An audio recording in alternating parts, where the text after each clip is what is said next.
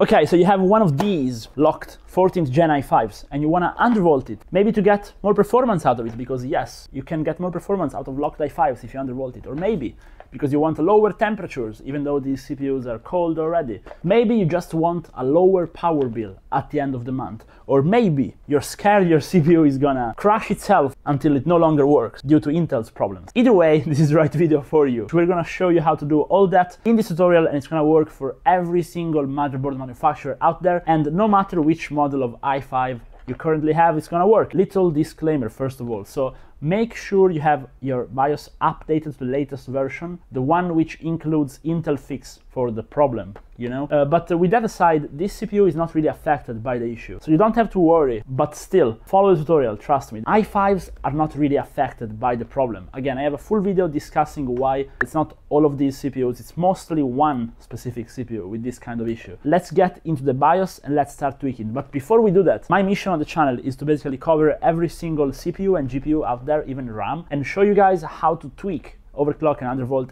every single one of those. So if the video ends up being helpful, promise me one thing, okay? Just will you please drop a like and subscribe to the channel if it is actually helpful for you. Anyways, let's get started. Okay, so here we are in the BIOS. Now listen, I have a BIOStar motherboard. It's from a video on the channel, and now it's gonna be a little bit more difficult to do it here than in any other motherboard, but it's gonna be the same no matter which motherboard you have. So listen, if you can't see the settings, like if you can't understand how to do it in your motherboard, go on my channel. I have the CPU undervolting playlist and the cross-reference how to do it with the other undervolting videos where I use motherboards from different brands. So for example, go in my i7 14700F undervolting video and cross-reference the settings there, okay? Sorry for the long disclaimer, but it's important because the motherboard is a bit complicated. So with that said, let's go into the advanced mode. Now the first thing we want to do is to enable our XMP, okay? So enable this, just put it on enabled, and then you want to test this. So go into Windows, make sure it's not crashing,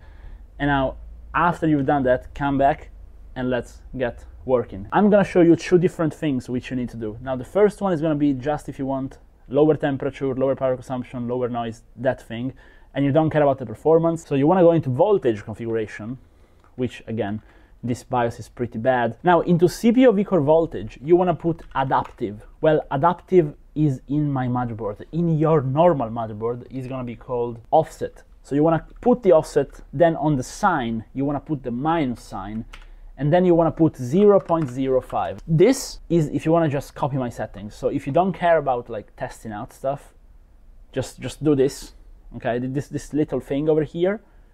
Now you can just click F10, just save everything, close everything, and you're done. So if you just want to undervolt your CPU, just quickly, you're fine. You can drop a like maybe, subscribe to the channel, and you can close the video. But if you want to stay, I'm gonna just give you a few tips and show you how to improve the performance also. In case this is not stable for you, it means you are a bit unlucky in the silicon lottery, it's how it's called. So the worst CPU out there is gonna be able to do 0.03.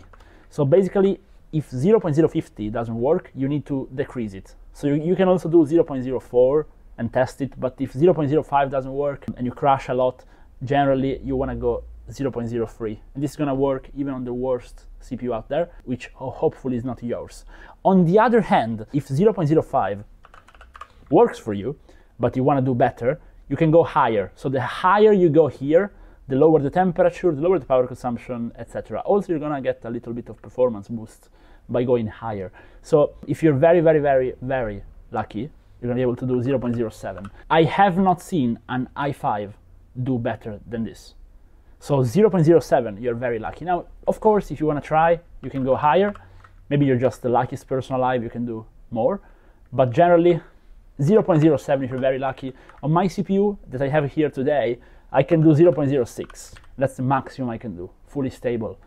Okay, this is it for the undervolting. But if we want to get more performance out of it, there's something more which we can do. Let's go ahead and show you how to do it. If your motherboard has ring voltage and uncore voltages, you can also give it a little bit of a decrease over here. So you go into it, you put adaptive, and you give it 0.01.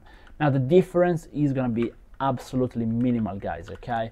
But if you wanna just spend time doing it, you can do it if your motherboard has it. Now these are also called like cache voltage or system agent voltages pretty much, but it doesn't matter. I wouldn't recommend you guys do it. I'm just showing to you because in this BioStar motherboard it's right here, but it's not important. What is actually important if you want to get more performance is that you go into CPU power management, or CPU advanced options is what it's called in most motherboards.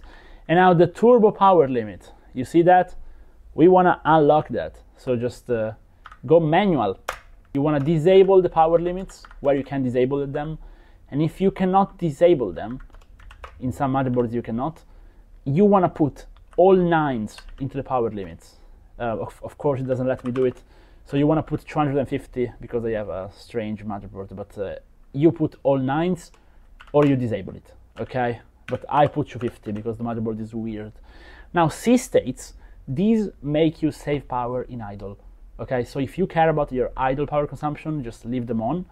But if you don't care and you just want basically the snappiest possible experience with your CPU, like Brian says from Techia City, just put it on disabled and it's gonna be a lot more snappy. Now, one last thing which we can do, again, for performance, is as follows. So we need to go on the CPU ratio mode over here and basically put it on all cores right there. Now it's going to show you a ratio for the E cores and a ratio for the P cores. So if you want just the maximum, you go on your P core ratio and you just put 99 and it's going to just adjust to the maximum possible ratio. So if you do this, your CPU is going to run locked at the maximum frequency. So again, you're not gaining efficiency, power consumption, but you're gaining performance, just a lot of performance out of it. You can do the same on the E cores, but you know, doesn't really make much of a difference. They're usually already at the maximum, but you can also do that. And if you're really extra, you can also do that on the ring ratio mode. Just go fixed and just put the maximum it lets you do. As you can see, in my case, it's 47 on the ring as well. And if you do all this, you have your CPU doing absolutely maximum performance, which you can get, and it's also probably gonna run a little cooler, quieter, and with less power consumption than at stock, surprisingly, even though you're getting more performance. So if the video was helpful, drop a like and a sub. This time it's really finished. And if you wanna go check out on the channel, I also have videos for GPUs, other CPUs, even Ryzen stuff, and also a lot of RAM tuning lately I've been getting into. So you may wanna check that out, and I hope to see you guys again. Bye bye.